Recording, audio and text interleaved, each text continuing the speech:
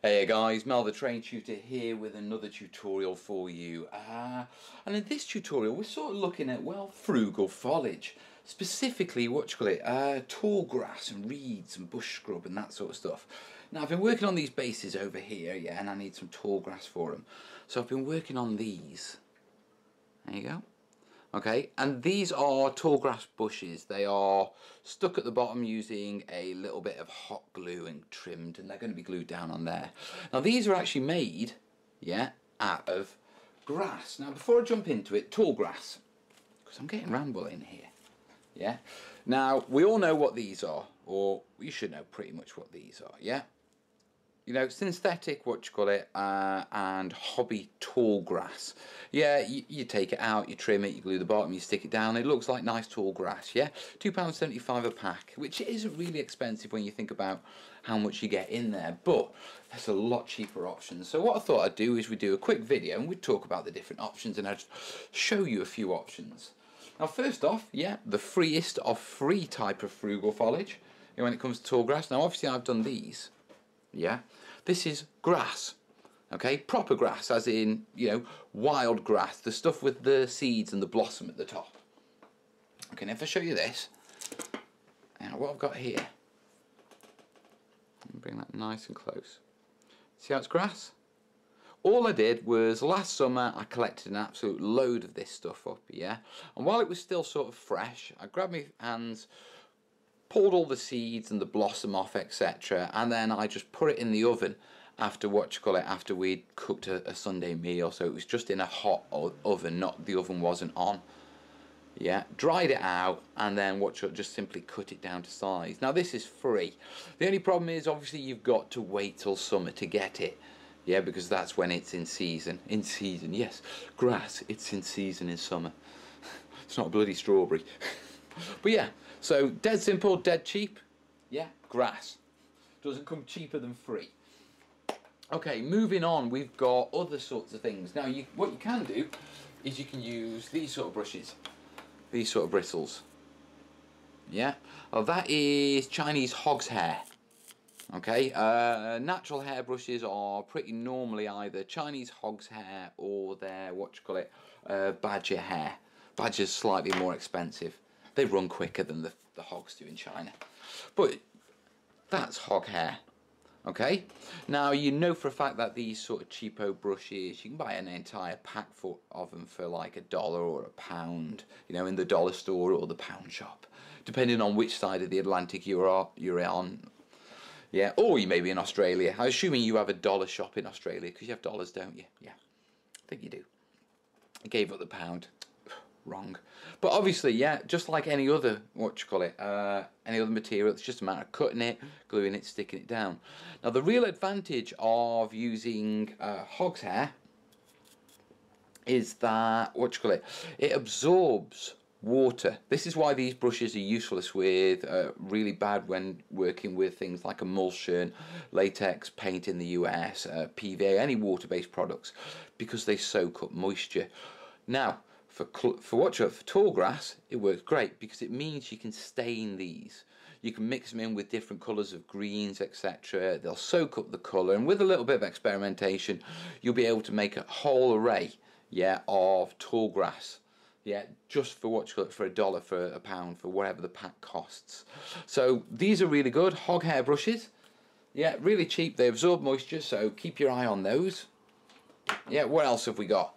Right. Going bigger, yeah, moving on to things like kitchen brushes. Look at all that. Look at all that. Just look at all that tall grass. There's tons of it. And it's so big. Look, it's brilliant. Let me get a clipper.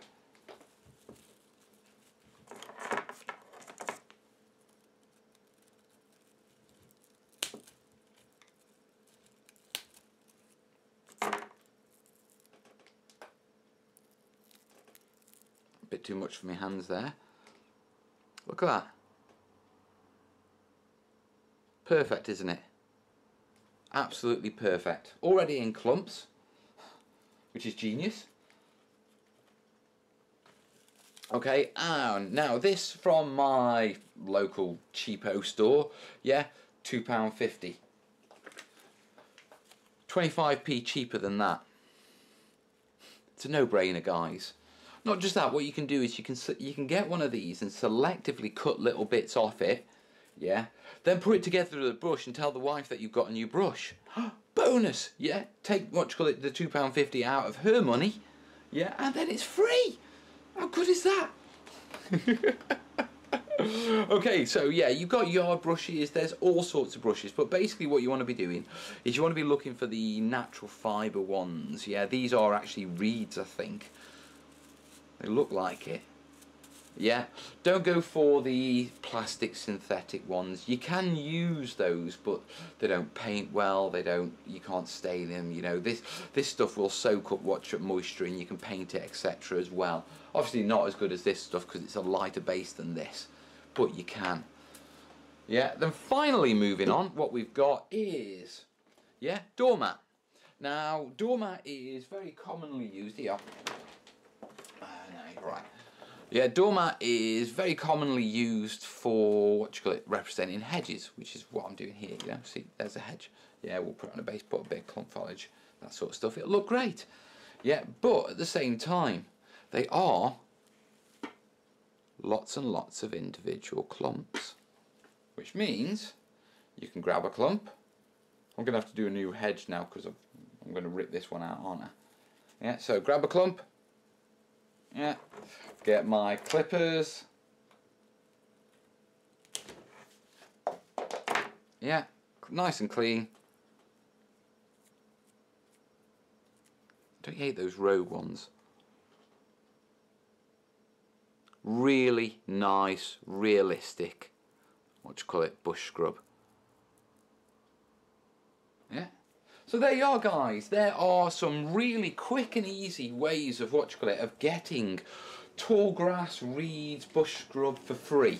Yeah, or next to nothing. Yeah, you've got free grass, you've got cheapo hog's hair brushes, you've got yard brushes and kitchen brushes, you've got mats. Now, what I'm going to say is I don't believe this is all the ways, they're only the ways I currently know of, but I'm always interested in more ways. So listen, guys, yeah, you know I always reply to my comments, and the comments ask any questions and all that sort of stuff. But really, if you've got any other ways of coming up with tall grass, yeah, throw them in the comments. Also, what you call it, getting a bit off track there. Sorry guys, had a bit of a senior moment then. Yeah, these are the ways that you can do the tall grass. If you've got any other ways, throw them in the comments, guys. As always, yeah, like if you've liked the video, you know, comment. If you've got any questions, throw them in the comments. I always answer my comments. Also, the Terrainiacs terrain group is going really strong. We're almost up to 300 members and there's loads of support and really good, you know, terrain builds in it. Yeah, the link is in the description for that Facebook group. Finally, if you know anyone who thinks, what you call it, who likes this sort of stuff, and you know, share it if you think you've got someone. I am really rambling today, aren't I? I can't do this. Alright guys, listen, I've got to crack on with this project. I hope you found this interesting. Anything to say, throw it in the comments, yeah, and I'll see you soon. Have a good one, yeah guys, all the best. Ta-da!